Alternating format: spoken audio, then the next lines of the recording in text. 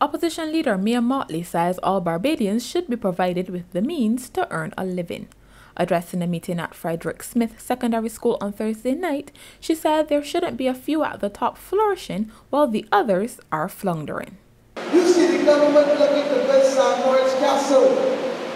The government has come and asked for $80 million as its counterpart funding. The government knows that you and I cannot get more than 1% for our savings.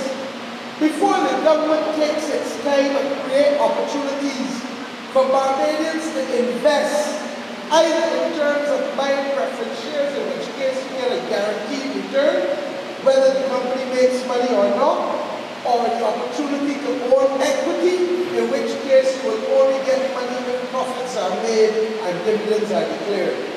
Before they come to us, they are taking it out of the taxpayers' money.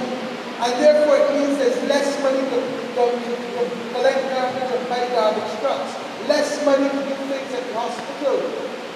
And right now we have a situation in Barbados where the average person cannot get a return on their savings because once the government took the decision last year to remove the minimum savings rate, interest on savings fell from what, 2.5%? Down to less than 1%. So the government can be creative and create opportunities for you rather than putting all of the eggs in one basket. The government says it has given out temporary desalination plants.